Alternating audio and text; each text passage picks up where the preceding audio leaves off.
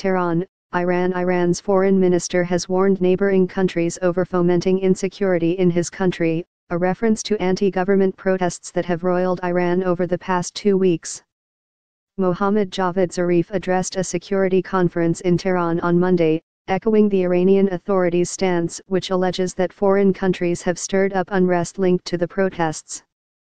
Zarif says that no country can create a secure environment for itself at the expense of creating insecurity among its neighbors.